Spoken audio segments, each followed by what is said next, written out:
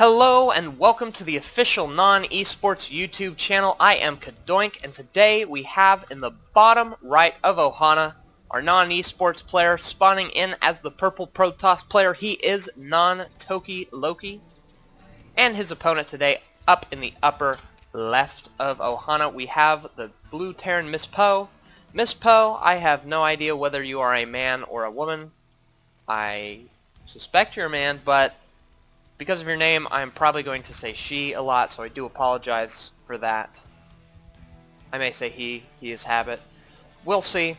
But just know that I mean no offense, whether or not you are a female or a male.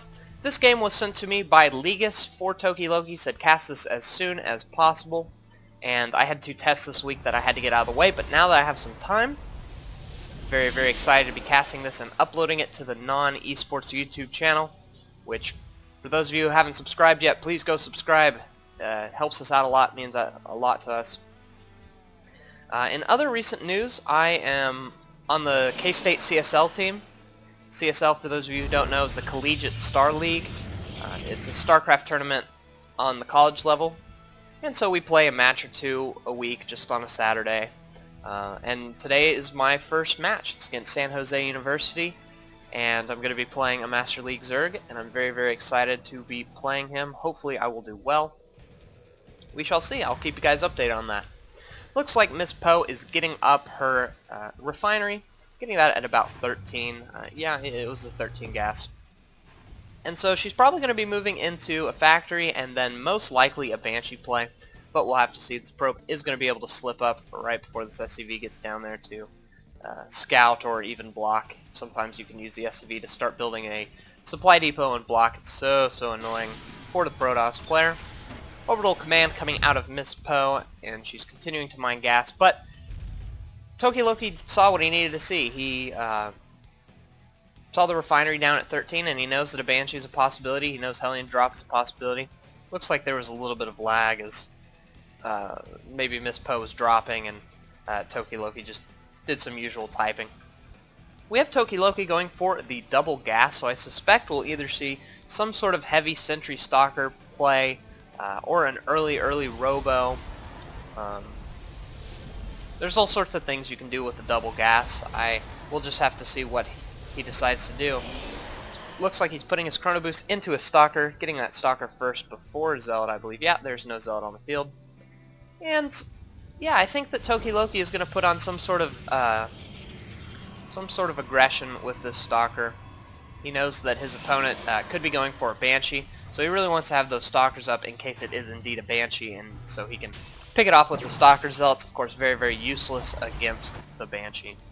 And he's going to want to clear out that SCV before he puts down any tech. So here we go. It's actually a very, very early Twilight Council, so exactly what I was thinking. He's probably going to be going for some sort of early blink stalker play as he is continuing to chrono boost stalkers out.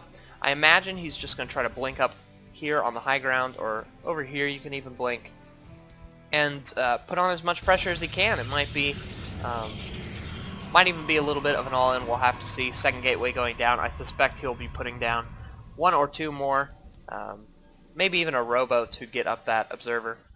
I love this little marine spread by MisSpO. If a stalker comes up here, if a stalker comes up this ramp, the marines will all be able to hit it at once. So here, you can see all the marines shooting it at once. These stalkers are going to have to back up. Some nice little micro going on by both players, keeping all stalkers and all marines alive. I really, really like that. Oh, and it looks like MisSpO has decided to go for the Hellions. I suspect, yes, a medevac is coming out at this time. But I don't think this is going to be that effective. Blink Stalkers are going to shut down this medevac if it sees it, and it's going to shut down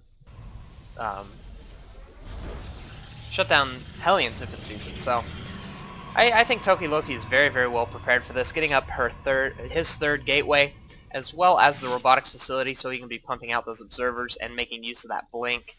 And this might end up being a very, very quick game, as Hellions are very bad against Stalkers. Really, you want those Hellions against things like Zealots, and this is meant to kill a lot of probes.